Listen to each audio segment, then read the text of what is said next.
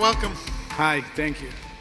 There are right now a lot of tough budgetary choices for the government with the war ongoing, a lot of belt tightening. Your ministry, though, recently unveiled a 170 million shekel plan to increase aliyah and absorption.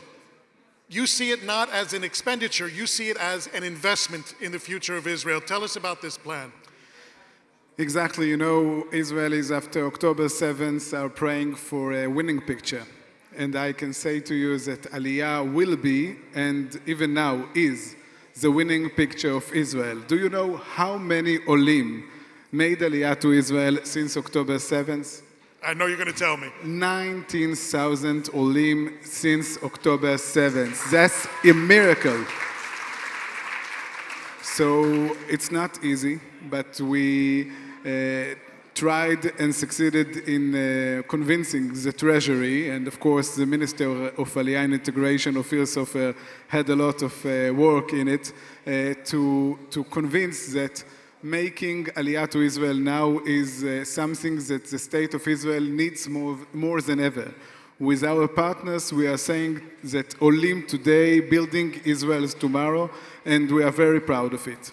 So a lot of new benefits you're giving in terms of rental assistance, in terms of tuition, education, things like that. Where do you feel it's going to make the most difference?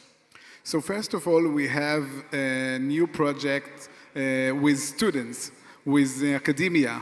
We have degrees, special degrees that you start the first year with your own language from home, with English speakers and French speakers and Russian speakers. And the second year, you're studying with Israeli, and after you have your Hebrew better. So this is the first thing, but we have new programs of Aliyah with housing. First of all, we've just approved a new act that new Olim will be able to have a better rate of mas rechisha for your buying your first house in Israel. And it will be a lot cheaper for new Olim. And Olim that will go to the south, to the north, and to Judea and Samaria will have 2,000 shekels every month for 2 years. It will help them build their life in Israel. Because we understand in the ministry that Aliyah is just the beginning. Today, more and more of our effort are for integration. Because we understand that if we'll have a better integration, we'll bring more Olim to Israel. So we're working very hard about the integration part. That's a key, because it's not just the ministry of immigration, Aliyah, it's the ministry of absorption as well. It's not just about bringing Olim, it's about keeping them there. I think that gets overlooked many times. Exactly. You know, I told my deputy of encouraging Aliyah that till October 7th, most of my effort was on integration, because I really believe that if our integration will be better, then we will succeed in bringing more Olim. We have a big reform. Last year in this convention I talked about that we are planning, and now we are after it, a big reform in studying Hebrew. We don't wait for the Olim to come to Israel. Every Ole that open Aliyah file gets a link for studying Hebrew before he makes Aliyah. And now in Israel we have more ulpanim than ever for 20,000 Olim that can learn Hebrew each year. Now more than 50,000 Olim can learn Hebrew with a lot more ulpanim that we opened this year. That's great. When I made Aliyah, we had a bunch of 30-year-olds sitting in a room in Merkaz Klita learning the Aleph Bet. You're already so far behind. To be able to get that in advance and hit the ground running once you get to Israel, I mean, that makes a lot of difference. Exactly. And we now understand that we are trying to bring the Olim more and more information before the make Aliyah. We have a special division in the ministry that called Livui Olim. We are meeting the Olim, our employees, the ministry's employees, after they are opening the Aliyah file. We started in France, South Africa, and England, and we are now building them a program of integration in Israel. They will not land and then discover, it's very Israeli of us to say to them, come to Israel and then you'll find out what you'll get.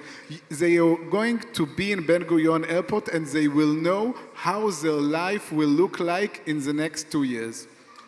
It's a different type of Ola that you're dealing with now, post-October 7th, than beforehand. The bulk of the Olim pre-October 7th in the last few years have been from Ukraine, from Eastern Europe.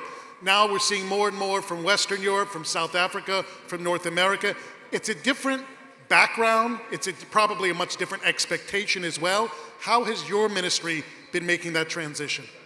So when Minister Sofer started his position, he told me that my job is to build new programs for Olim from Western countries, because we were after the big wave of Aliyah from Russia and Ukraine, and we saw the numbers of Olim from Western countries that decreased. So October 7th and the new situations that we see now, mostly in France, but even in England and in North America, and of course now in South Africa, that we are really concerned about the situation over there. We are ready with new programs from Aliyah from Western countries. And I have to say to you, as we've started, we have like the new project of Aliyat Rofim, physicians, with the Ministry of Health and with Nefesh B'Nefesh. It's something that will build Israel for decades, because the new Olim that come from Western countries and from all over the world are helping Israel with all of the challenges that we have. And we are looking at ourselves as the HR of the state of Israel. We are doing it for years, but now we are working on bringing researchers. I met last week at Boston at MIT with dozens of researchers that are willing to go back to Israel now, because after October 7th, they feel more connected to Israel than ever. I wanted to talk to you about that because I have seen with my own eyes there's been delay for some families whose maybe tenure in business was up here in America. They were preparing to go back. October 7th hits. Now they're maybe slamming on the brakes in terms of going back.